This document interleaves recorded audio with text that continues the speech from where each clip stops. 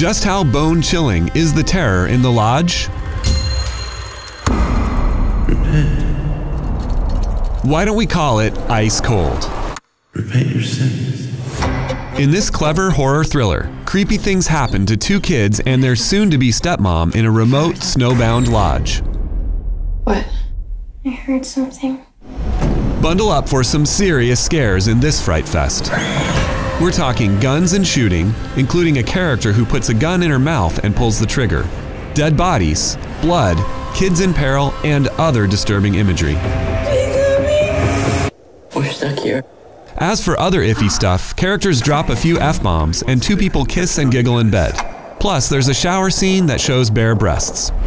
Common sense says the lodge is okay for teens 16 and up.